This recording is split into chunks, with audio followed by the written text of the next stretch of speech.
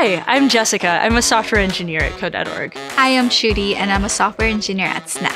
Acceptance testing is making sure that the code that's been written and the feature that's been built is at a quality that is good for the user. We never fully roll out a product unless it has been fully tested out first. You never want your users to be the first people to test your code. Because it will be broken. You write some code and you know the ins and outs of it.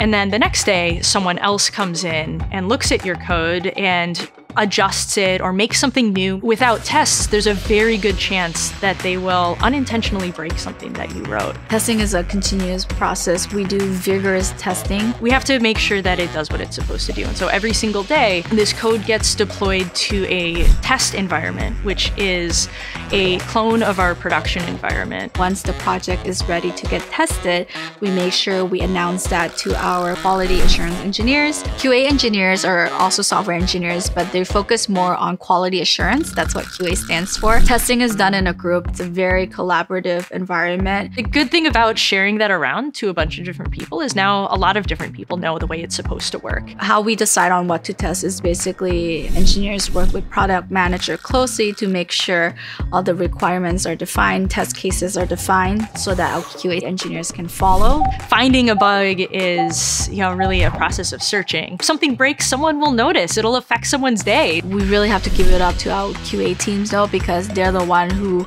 are literally testing every single day to ensure that our product remain at the highest quality that it can be. There's this piece called beta testing as well. We have an idea of something that we want to build, and there's a set of people who are going to try it out first, who didn't work on building it, who don't know it so well as we do. In that test sessions, who are involved are usually the engineers building the product, so they can answer any questions people who are testing have. Testing allows us to detect a lot of things, like are the business requirements met? Do we have good performance?